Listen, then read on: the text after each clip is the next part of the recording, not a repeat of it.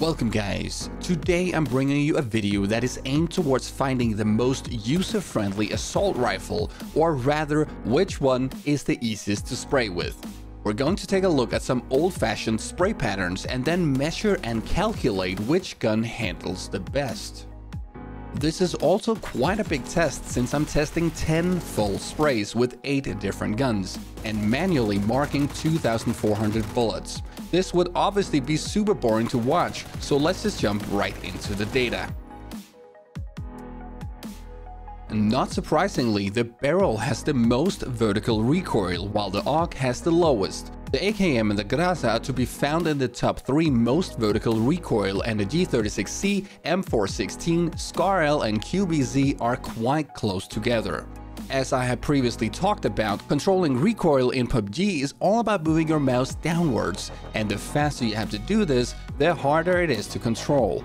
So we can actually calculate which gun is more difficult to control by measuring the vertical recoil and dividing this by the time it takes to dump the magazine. This gives us the average muzzle climb per second. When we do this, we not so surprisingly see that the AUG is by far the easiest to control assault rifle in the game, and that the barrel is by far the hardest. Interestingly, the SCAR-L is the second easiest to control assault rifle in the game, and in this test it also had the lowest horizontal deviation. The AKM is the most controllable 7.62 assault rifle despite having more vertical recoil than the Grasa. The reason is that it has a much slower rate of fire and thereby becomes more controllable.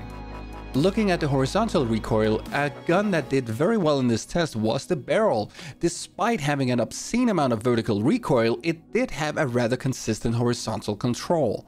The G36C had 2 quite noticeable outliers that perhaps indicate that the gun is overall slightly less reliable than its M416 counterpart. The M416 is also much tighter in its recoil pattern than the G36C, and the QBZ has quite a bit of spread. So if you hold a long spray, the guns with a tighter spread will be easier to control, while those with a broader spread will be more difficult to control.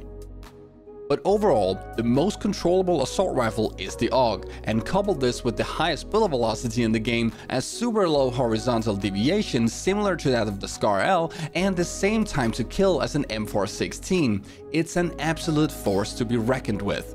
The SCAR-L might be the weakest assault rifle when it comes to time to kill, but it makes up for it when it comes to control. It is a great beginner's weapon for new players trying to learn a game, but it will also be a laser in the hands of a seasoned player. I hope this video was helpful, and if it was, don't forget to subscribe for more, and I'll see you guys next time.